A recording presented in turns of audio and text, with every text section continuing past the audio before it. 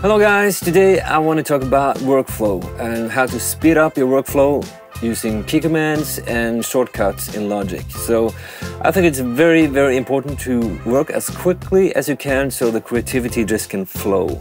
Check it out. So one way to speed up your workflow is learning how to reach the tool menu without using the mouse. I see a lot of people just using the mouse too much, and you find the tool menu here. But if you press T, you get the tool menu here. See? And then you just pick the tool you want with a letter. So let's say we want the scissors, okay? So T, I, and I have the scissors. Let's say I want the glue, it's T, G. And I can glue them together again. TP, it's a pencil. You can write automation just on the fly. So if you learn all these commands, you're going to speed up your workflow a lot. Another thing that's going to speed up your workflow is using your second tool. Your second tool is here, and you can reach it by holding down Command. So if you see here, Command, I get the marquee tool.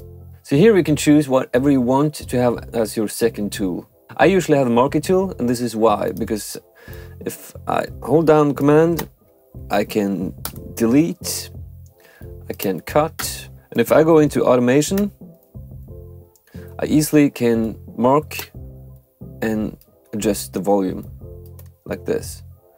If you don't do it like this, you have to make 4 points and then drag up and down. That is a lot slower than mark and adjust. Another thing that I think is so powerful is saving your project in alternatives. And this is, I'm going to explain what I mean about that. Let's say we're done tracking. This is a finished song and we're going to move on and we're going to do a lot of decisions. So I really want to be able to go back to the clean start always. So I want to save this as an alternative. So File, Project Alternatives, and I'm going to make a new alternative. And this I'm going to call Mixing.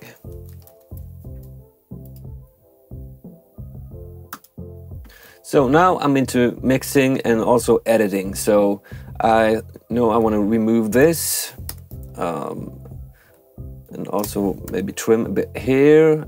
Maybe I want to let Logic remove all the silence between here, so I do that, and also maybe do all these fades here.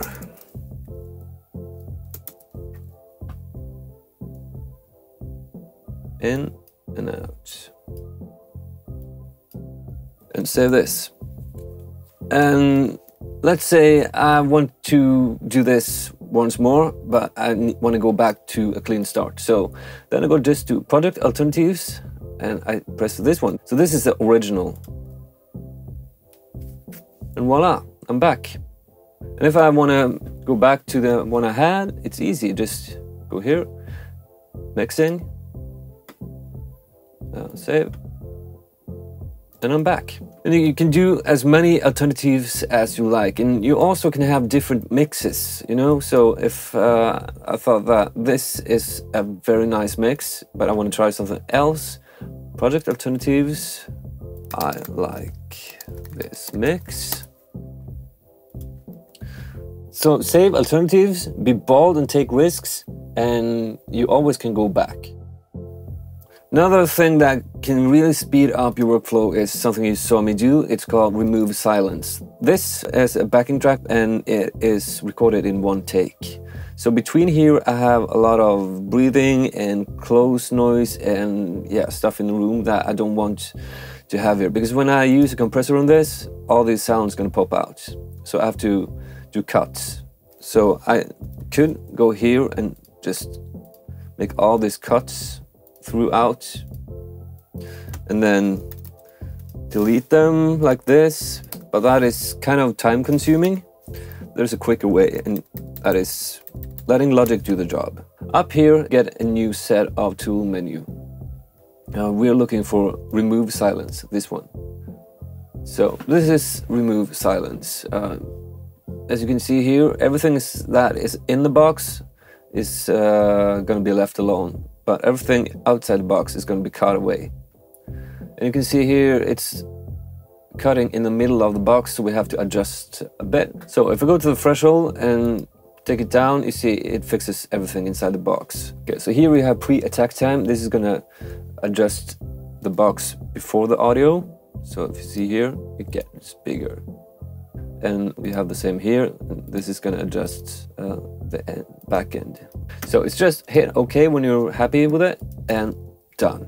So Logic has now done very nice cuts here. Only thing that you have to do now is make this fades. But there is a quicker way getting to this tool menu. So that is a shortcut, and that shortcut is Control X and Enter, and you're done.